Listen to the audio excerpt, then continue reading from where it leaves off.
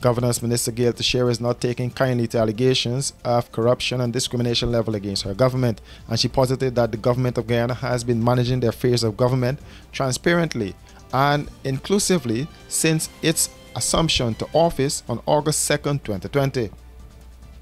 At a recent town hall meeting held in New York on Sunday, allegations of suppression of information, government censorship of critics, and discrimination were among the issues that were raised.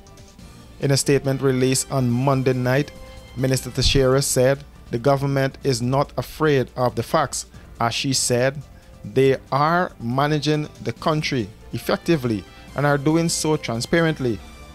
According to the minister, the ethnic composition of the three branches of government demonstrate a level of ethnic diversity not seen in the US or other developed countries, even though we are a country of minorities.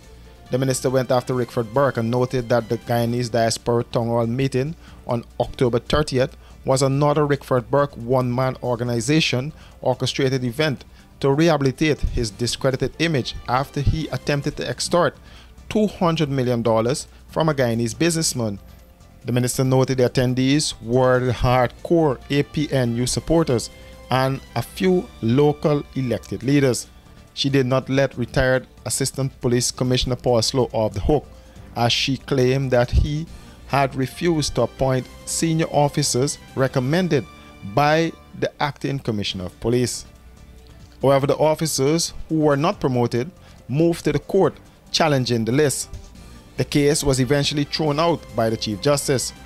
Slow was suspended as chairman of the Police Service Commission by President Afanali some months after taking office.